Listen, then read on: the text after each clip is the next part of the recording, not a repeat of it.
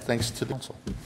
I just have a very brief comment. I recently got back from 8 or 9 days in China on private business, and boy, am I ever glad to be back home. But I wanted to relay a particular incident. There was a group that somehow, I'm not quite sure, knew that I was there. This was in the town of Kunming, which is about a 3-hour flight from Shanghai, and it's a resort town. And the gentleman was is the chairman of the Chinese Wine and Alcohol Committee.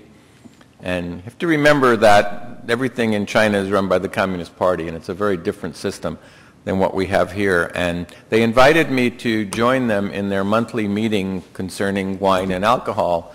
And it was quite an honor, and although I felt a little sheepish because we met in the Senate chamber of the Communist Party, I felt very uneasy, I have to tell you. And the gentleman who was the chairman didn't speak any English, and I don't speak any Chinese, and he spoke through an interpreter. And he said he wanted to thank me and all Americans for the support that we provided to China during World War II when we sent the Flying Tigers over to defend their nation.